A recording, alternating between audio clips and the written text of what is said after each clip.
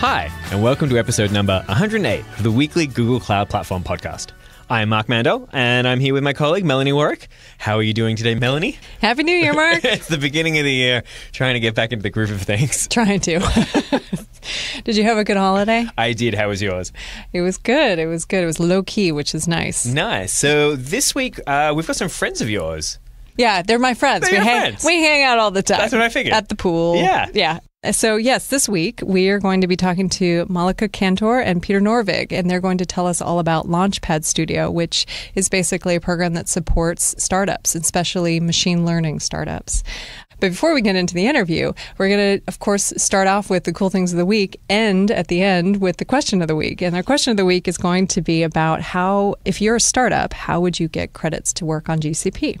Before we get into the cool thing of the week, what we do want to do is briefly mention about vulnerabilities that had come out last week around modern computers. And specifically, these vulnerabilities are related to modern processors, and they impact things like your personal computer, your mobile devices, and the cloud.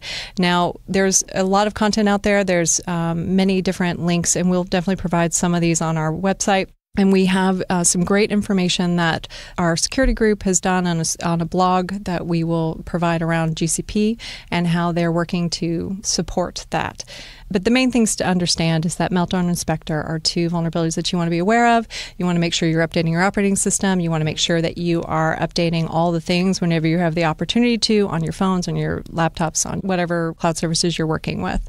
And Mark, I think you wanted to touch on this briefly as well. Yeah, we're going to link to all the blog posts. We are not security experts. I think Melanie knows way more about this than I do. She can talk about it for ages. But most importantly, yeah, definitely upgrade all the things. One of the things that I'm just going to literally read off here for like Google Cloud, right? So if you're running Compute Engine, Kubernetes Engine, Dataflow, Dataproc, there are some extra customer actions that are needed. Again, links are in the show notes, but definitely go through those. Make sure you get those implemented as soon as you possibly can. All right. So check out the links. Make sure you're up to speed on that. And let's talk about cool things of the week. Yeah, absolutely. So every time we seem to come on the podcast, we talk about GPUs getting cheaper. So why don't we talk about GPUs getting cheaper? So we're introducing preemptible GPUs, which is kind of neat. So if you ever used preemptible GCE instances, so instances that may die in about 24 hours, but you get a very large deduction in price when you use them, you're now able to use GPU instances on those. It's now beta and available for GPUs on preemptible instances. We'll have a link in the show notes as well to the blog post, which links to the documentation and how you can do them. But basically, yeah, if you want to do batch type processing for GPUs and you want it to be a lot cheaper to do it, especially if you're using preemptible instances already, this is a really nice thing for you. Yes, cheaper is always better. All right. And the other cool thing of the week is that we have a couple of awesome lists that we wanted to share with everybody. We've got some links we'll put into the website as always. But specifically, if you've played around with GitHub, you've seen the awesome list of awesomeness. There are some awesome lists for TensorFlow. There are awesome lists for Kubernetes. There's awesome lists for GCP, Google Cloud Platform itself. And the awesome lists are really, using contributors contributing what they think are some really great training resources, as well as real-world application samples, libraries, analytics. They put out there what they think are good tools and resources to have access to and consolidate that down into a list. And I think, Mark, you said you found in here something that you guys had built? Yeah, I didn't realize it. I was just looking at this now. There was a gRPC sample that myself, Sandeep, Dinesh, and a couple of other developer advocates also did some work on, where we took the old game Simon with the multicolors and made it playable over the internet. Run it using gRPC and Kubernetes, and that's on the list, which I feel a little proud. That's quite nice. You should feel very good That's about really yourself. Good. Cool. And finally, is a really nice cool thing of the week that is coming from the community, which is really cool.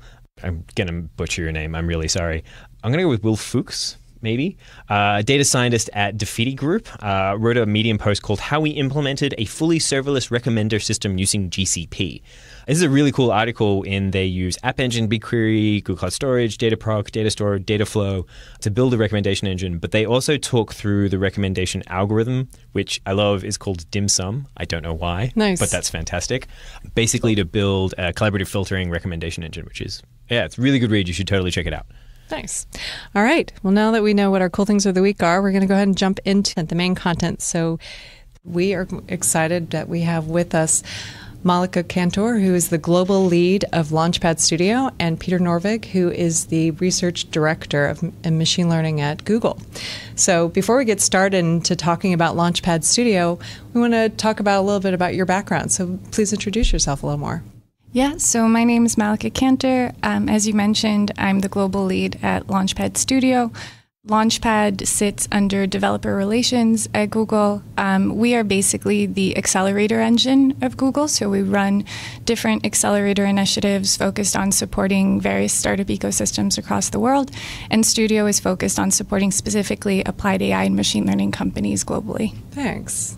And Peter, we don't really know who you are, so do you mind telling us a little about yourself? Hi, I'm Peter Norvig. I'm a director of research here at Google. I've been at Google since 2001. Company was a little bit smaller then. And been focusing on machine learning for a long time, working on various tools and applications. And about a year ago, started getting involved with Launchpad to help others learn how to use those tools.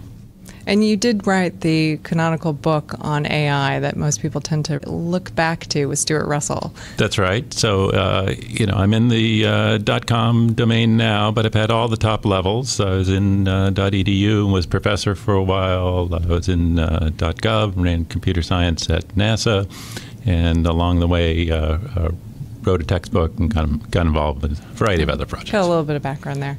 I know, Malika, we were talking about it too, that you've had some great experiences around the VC space as well as, especially in China, and we want to get into that a little further later. But first, let's talk a little bit about Launchpad Studio. So you're explaining an overview of it, but what led to this project? What inspired you guys to get going with it? Sure. So, as you mentioned, I was working in venture capital, investing in applied AI, machine learning, and robotics companies for a little while. And one of the things I realized was that a lot of the startups didn't really have the tools that they needed to be successful. And so one of my thoughts was, well, where can I go and what can I do to actually make a difference? And this was about 6 months ago. I started, like Peter, getting involved with a Launchpad team and saw a great opportunity to build a program that would actually allow us to gather more insights on what startups working on applied machine learning in different industries actually needed, and for us to then go back to Google and other potential large tech companies and inform them on what were the tools that these startups needed to actually implement things at scale and grow and be successful. So that was sort of why I got involved. And very early on, we started talking with Peter about his interest in, again, gathering these insights, almost like developing a lab where we were working with great companies, trying different things with them, bringing them amazing mentors, and then figuring out if there were any sort of learnings across these different companies and industries that would then indicate that there was, an opportunity to build a tool on the Google side. And so this could be an API, this could be a new type of service that would then have impact across the startup ecosystem everywhere in the world and across industries. And the program itself, it's a 6-month incubator program to bring in startups. Is that right? Effectively, yes. So it's a 6-month program. So once we decided that we basically wanted to develop all of these insights, we started thinking sort of from first principles how it would make sense to set it up. And we decided together to focus on one specific industry vertical at a time to allow us to really go deep and understand what was going on there and really gather really solid insights. So right now we're focused on the applications of AI, machine learning in healthcare and biotech. So we basically onboard companies on a rolling basis that are focused on this vertical. We already have 4 companies that we've been working with for a couple of months and checking in with them every couple of weeks. They come in and work with us every few months, and we'll be onboarding new companies actually just in 2 weeks. We have a big next event. And so they come in, they meet with a lot of different product teams at Google, but also mentors outside.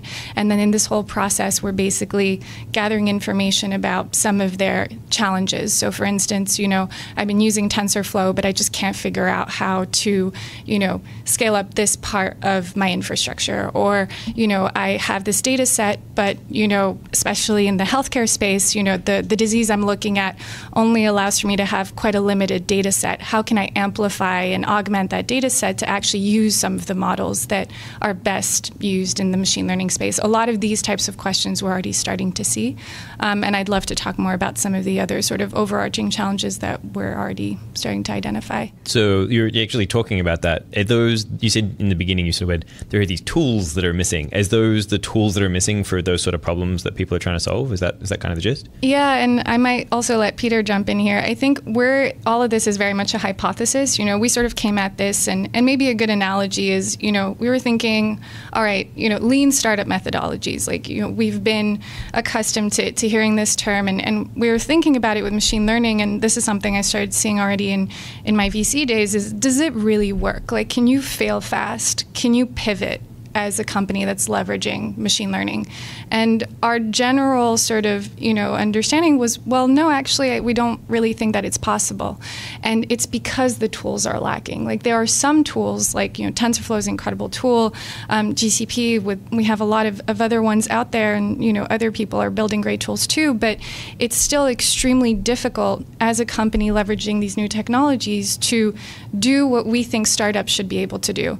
And so through Studio, our hope is to really try to understand what are the limitations of the tools that are already on the market, which are quite limited, to be honest, and then inform what are tools that we should be building to hopefully make it easier and easier for startups to pivot and to fail fast in the machine learning space. Yeah. So I think it's a combination of the tools and the best practices and the knowledge and experience. So I came to this, I'd been working internally with teams where, a large percentage of the team have PhDs in machine learning, right? And so they had some background and intuition about what to build, but it was still really hard. And now we want to say, well, not everybody has that luxury of being able to have a bunch of experts in machine learning on your team. Maybe you're in your domain, whether it's healthcare or energy or transportation or whatever your company is doing, and you mostly have experts in that. And they don't have the background that we had access to. But you have an idea that you have some data, you want to do something useful with that data, and you want to produce a product. How can we do that? And some of it is having the right tool, but some of it is just knowing what the whole process is of how you go about starting from the raw data, or even how do you go about collecting data if you don't have any yet, and building the whole pipeline and evolving that and keeping going. And we just don't have experience with that. We've done a lot of one-by-ones, but if you look at the history of software engineering, we've been figuring out how to build software for 50 years. And we've only been trying to figure out how to build machine learning systems for a small number of years. So understanding how all that works is the key challenge now. And you've had the resources finally to be able to experiment with building out this machine learning, but barriers, I know, are definitely people. Yeah, so you see, there has been this big explosion in the last couple of years, and I think that's a couple things coming together. A lot of it, as you say, has to do with the resources, that now more and more data is online, as the internet is everywhere, and data is being captured in digital form. So that's available. Far greater computing power that wasn't available in the past, to be able to do things that you couldn't try before.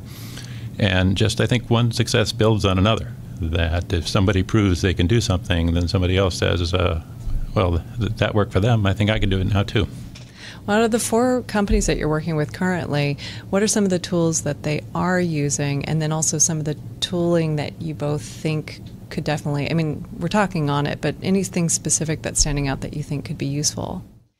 Yeah, so in the companies right now, again, we're like in the early days of the program. A lot of it is, mentorship, giving insights in terms of how they could be leveraging, for instance, GCP better, some of the APIs that we've already built. They're working with teams like the Cloud Machine Learning Engine team, the Cloud AI team, but then also the Android Things team, which is trying to sort of push a lot of learning onto the device now. We're basically working with a lot of different product teams that are coming in and mentoring startups on what are some of the services that we have already that some of these companies could be leveraging as part of their stack so that they don't build that themselves, because there's no point there. What's interesting to the software engineering point that Peter was talking about is, a lot of the issues that we're seeing startups are having is actually around architecture and around, with software development, you're thinking about building an end product. But with machine learning, you're thinking about how to build a scalable data pipeline and how to retrain a model. And it's, the end product is almost like a byproduct. It's not necessarily what you're moving towards. And so we're starting to try to figure out, are there things that we could be building, and we definitely are on the way to this already with initiatives like AutoML in terms of automating certain parts of this process of building your software engineering and development to help these startups do this more quickly and better. The concept of potentially automating DevOps also, I think there's a lot of opportunities here. But I think that is one thing that we've seen that's been really interesting, sort of aside from other problems like I mentioned around data, UI, UX. There's also, to Peter's point, there aren't tools for understanding how regulation is going to affect your product. And so there it becomes more about best practices and sharing best practices across these different companies that are working in one industry. Our hope is maybe that we can even build a curriculum to try to help inform, be aware of regulation, be aware of how to go about building, how to do software development, how to think about your data pipeline, how to think about UI and UX. And so, again, to Peter's point, it goes beyond just the idea of tools. It's more about sort of sharing best practices and learning from one another. So that actually sounds really interesting. I'm quite curious. You were talking, Peter, about sort of the scarcity of resources in terms of people with the knowledge. Are you finding that one of the big challenges is that people who may come in without that machine learning or AI knowledge have a more, I'm going to say, quote unquote, traditional software development background? So the pipeline and the way that they build things for machine learning and AI is I don't know how different, but different enough that it's causing a disconnect, or that's like a big hurdle. Are you finding that a challenge? Yeah, I think that's right. So one of it is really changing the mindset for what you're trying to do, right? In traditional software engineering, you're kind of thinking like a mathematician or a logician, and you say, well, in the endpoint, I could sort of prove my program correct. And, in reality, you only do that in the classroom. You don't do it for any realistic program. But you're sort of aiming in that direction. I mean, we have tools like test frameworks where you're making assertions, and the assertions are of the form, the result of this should be equal to that, or this should be true. So it's very binary, true, false, either you got it or you don't. But with machine learning, it's not like that. It's not mathematical. It's more like empirical or scientific endeavor. So it's like doing biology, where you do an experiment on the world, you observe the results of the experiment. It's not that it's true or false. It's just, most of the time it's going to be this, and some of the time it's going to be something else. And so making that change from thinking from a logic true-false to a kind of probabilistic, messy world, that's hard for a lot of people to give up on what they thought was the solid bedrock and now embrace this uncertainty. Kind of the, what do you mean this is only going to happen sometimes? Yeah. So one of the things I wanted to know is, what do you think is making or what kind of companies do you accept into the program? What makes them successful in this type of program? Yeah, so our selection criteria is quite simple. So first, it's, are you applying machine learning or AI to the industry that we've said we're focused on at the present time, which is healthcare and biotech right now, and we're going to be announcing other industry tracks in the course of 2018. The next one is, are you trying to solve a specific challenge related to machine learning in the next 6 months? And the reason why that is part of our selection criteria is we don't want to basically take startups in the wrong direction. Like, there are companies that are going to be implementing AI and machine learning at some point. There are some companies that never will. And we just want to make sure that the companies that we do work with, because we put a tremendous amount of resources and time on our end, but we also expect a lot from the companies in terms of being there in the program, implementing a lot of the feedback that we give them. We want it to be core to what their roadmap is in the next 6 months. One thing that I should clarify is our main engagement mechanism with the startups, so we don't actually invest in the companies. It's a slightly untraditional accelerator program in that we actually get them to draw up a project proposal of what they want to accomplish with Google in the space of 6 months, and we select them based on their project proposal. So they actually have to give us metrics, deliverables, goals for what they want to achieve, and then we give them a lot of feedback in the selection process, and then based on that project, we actually admit them into the program. What kind of metrics? It really would depend. So, if you're a computer vision company looking at cell dynamics and your project is focused on improving precision accuracy of detection of a certain kind of disease looking at those cells, then it would be improving your precision accuracy from 83% to 96%.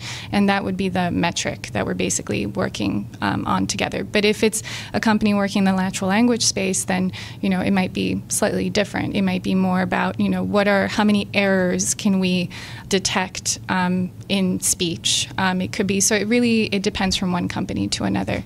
But yeah, that's, I'd say is the main selection criteria for sure. For us, it's less about selling Google products or we don't really have a very clear sort of direct gaining back to Google. But Peter and I definitely, when we're looking at these companies, are thinking about what can we learn. And sometimes it's even more just from a personal intellectual perspective of, wow, this company is doing something that we never thought would be possible, and we think there's something really interesting to learn here. But definitely we're, as I mentioned earlier, trying to figure out what Google could be doing and building to make this whole ecosystem successful. So the more a company gives us insights into that, the better it's going to be, because we're trying to do things at scale here beyond just making these 4 companies and other companies in the program successful too.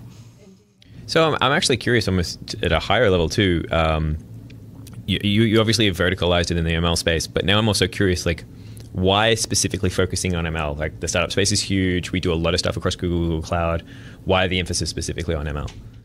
Yeah, and I'll definitely let Peter jump in here too. From a Launchpad perspective, so there's actually another phenomenal program that's being run out of Launchpad called Launchpad Accelerator that's been running for a few years now, been extremely successful. And what they focus on is supporting growth stage startups in emerging markets. And the whole vision of Launchpad, and so we're affiliated with Ecosystem, which, our whole vision and mission is to support startup ecosystems everywhere in the world, is to identify startup ecosystems that we think are particularly under-supported. And so with Accelerator, it was, sort of thinking about next billion users. What could we be doing with startups globally that would actually give us insights and really make an impact? And then with Studio, again, the thought process was similar. Is, we have this, as Peter was saying, this revolution going on, this boom of more and more startups that are starting to, for better or for worse, use AI and machine learning in certain cases, not in a very real way. But, we identified a need and also an opportunity for Google to really make a difference here.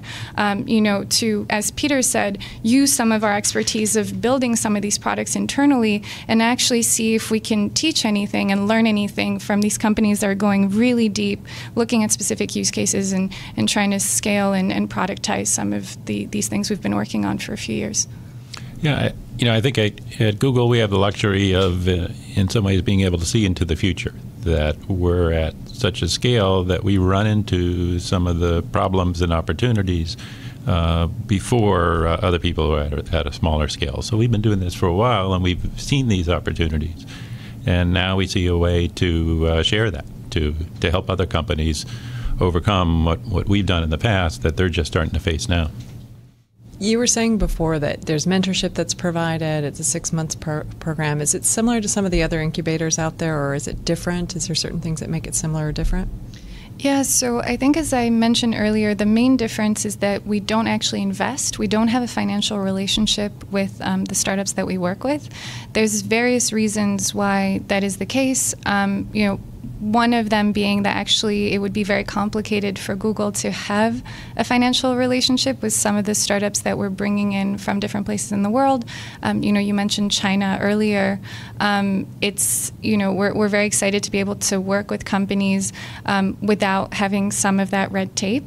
But it's also because we want to make it very clear that this is not a strategic endeavor for Google, and that this is, almost a room of peers of, we have a lot to learn from you. We, in many cases, we have mentors from our product teams at Google who, come to us and tell us how much they've learned from the startups that they've been working with. So that's one main difference. The other one is, as I also mentioned, we admit companies on a rolling basis. So we don't really believe in the concept of classes. From my background working with startups, and Peter has too, a lot of people on our team, we're very conscientious of the fact that, startups can't just drop everything, every once in a while and say, okay, we're going to go and join this program and basically not focus on product development for however long. And so the entire program is designed in a way that's trying to be very mindful of that and is saying, look, you're closing your round right now. It might not make sense for you to join this program, but in a month when we onboard our next batch, we'd love for you to come in. So that's the other one. The third aspect I'd say that is a little bit different is that we have no size fits all, no one size fits all. So it's completely tailored to each company. We admit companies that have 12 people and have raised, $100,000, and companies that have about 1,000 people and have raised $70 million. So that's kind of the spread that we already have in our current batch. And so you can imagine that a company that has 12 people and a company that has 1,000 needs very different kinds of support. So we actually really focus on, identifying what are the challenges of each company and then build a totally custom sort of mentorship program and solution for each company, which is one of the reasons we only work with very few companies at a time. Cool. You talked both of you talked about sort of that feedback loop, which sounds fantastic, and I think that sounds wonderful. I'm super curious to know what's been the most sort of interesting or surprising or what feedback that you've got or learning that you've had from working with these companies. Peter, do you have any so far that you'd like to share?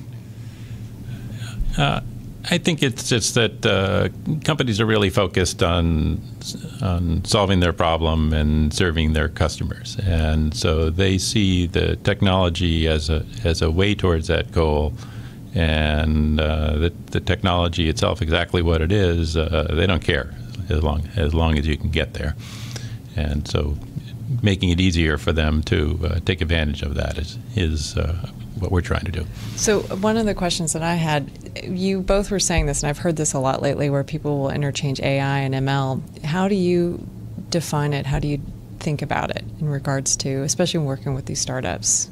Yeah. So I guess I define artificial intelligence as doing something smart. So figuring out what you want to do and doing it well in a way that you didn't know how to do before.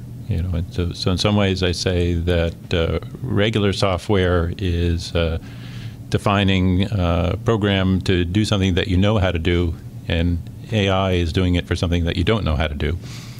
And then machine learning just means you're going to do that by learning from examples rather than having the programmer write down some rules or something. And back in the 1980s, we had the term AI, and we also had the term expert systems. And what that meant is you got an expert in medicine or whatever it was, and you interviewed them, and you figured out what they knew, and then you wrote down rules that represented what they know. And so that was AI by applying expert knowledge, figuring it out by hand. Now we tend not to do that. We find that that's brittle and slow, and instead we do it by collecting data and learning from the data. So machine learning is achieving AI through applying examples, and expert systems is achieving AI through understanding knowledge. And we also were talking a little bit before, I just wanted to touch on it briefly before we start to wrap up, but you've got this great experience working in China and seeing kind of where their world is going around the AI space. So just as a general thought of where AI is leading us for applied in real-world business applications, what's your perception of this ecosystem? Yeah, well, I think it was extremely exciting to see Fei open the AI Research Institute in Beijing, mid-December last year. A lot of interest and excitement and a lot of people working on it, and we're seeing new things coming out. So for anyone who's listening and is all like, I've got a business and we're doing ML and this program sounds amazing, how do they get involved? Is there a way? Yes. So just go on our website. There's an application. It only takes about 10 minutes to fill out. We would love to get an application from you. You're actually allowed to apply even if you're not working on healthcare and biotech, because we're looking at applications to also influence the next industry verticals that we'll be announcing. So again, we're admitting companies on a rolling basis. Applications are open across industry verticals, but we will be working mostly with companies in the healthcare and biotech space in the next few months. Also, if you aren't a startup but would like to refer a company, please reach out to me, and maybe we can even share my information. Yes, well, we'll definitely have that in the show notes. And then the final thing is also if you are a subject matter expert, because I think one of the big themes in this talk was basically effectively moving AI machine learning out of the hands of just AI experts and moving them increasingly into the hands of subject matter experts like healthcare and biotech experts. If you are a healthcare and biotech expert or someone else in another industry, you're really passionate about applying machine learning and AI to your industry, and you'd like to become a mentor, again, please reach out. We work with academics, with industry veterans, with ex-CEOs. We'd love to hear about your experience and your expertise. And nice that you give it such a breadth in terms of being willing to take in the mentors.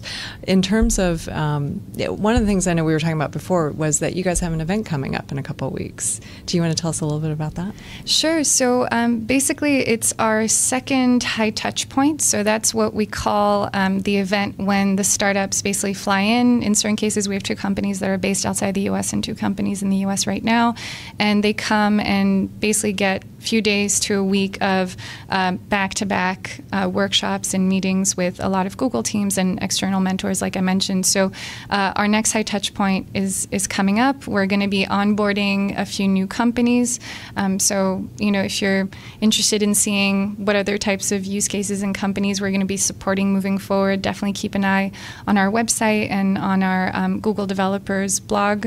And yeah, we're really excited to keep working with these companies, and as we mentioned, develop product methodologies for machine learning and hopefully build better tools for this whole ecosystem. Thank you. Is there anything else that you both wanted to touch on before we close out? This is really great to hear about Launchpad Studio and get some insights in terms of how you're supporting startups.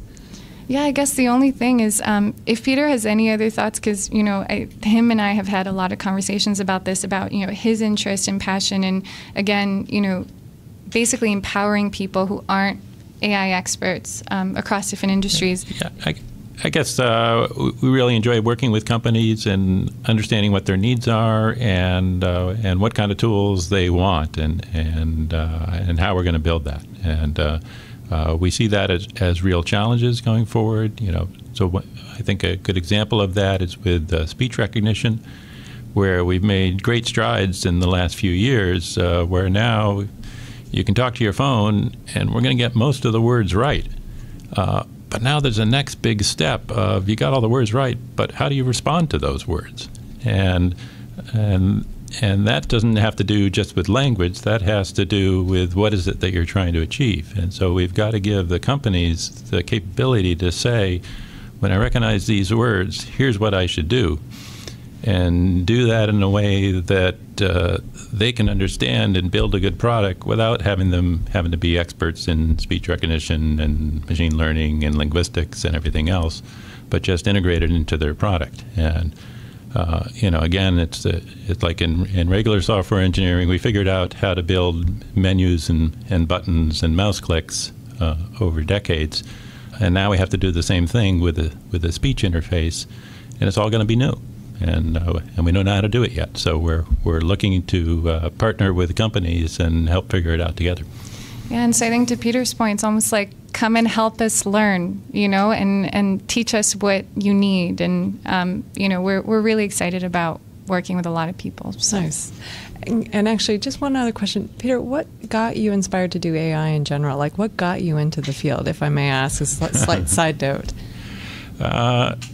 It just seemed like a really exciting field. And, I was in high school, and I was lucky enough that my high school had both a computer class and a linguistics class. It was rare that you had computers in the high school in those days. And I took those two classes and said, hey, could we put these two together? And my teacher wisely said, yeah, it's possible, but not with what you know. So ever since, I've been trying to learn enough to be able to do it. That's great that she gave you that kind of challenge and that you took the challenge. I'm glad you both were able to join us. Thank you so much for sharing the information around Launchpad Studios. And anything else that you wanted to mention or anything else you wanted to plug before we wrap this up?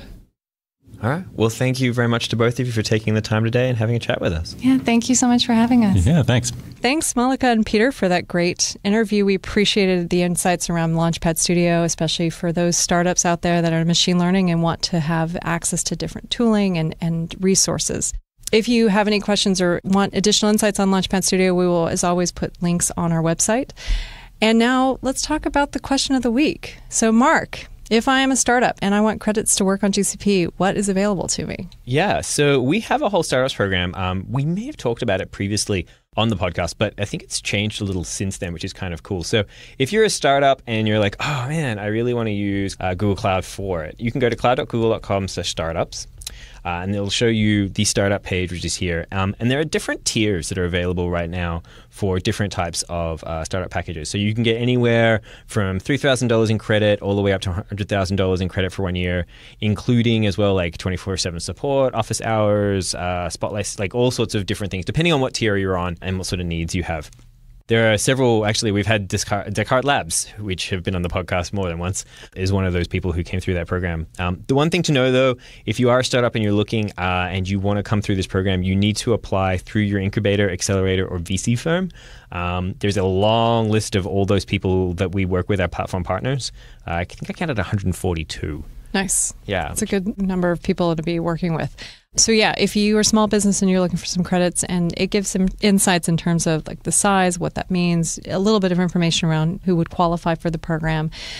Check out our link. You'll see that there's a Start package, there's a Spark package, and there's a Surge package in terms of the number of credits that you can potentially get hold of. And this can be applied to all of GCP and Firebase. So yes, actually that's a really good point, that it goes to both GCP and Firebase. Yes. Which is also super cool. If you aren't part of one of those groups, those incubators or accelerator programs, there is a mailing list you can sign up for just to get updates to see if anything changes or if new people come on board. That's there, and obviously free trial is also obviously available.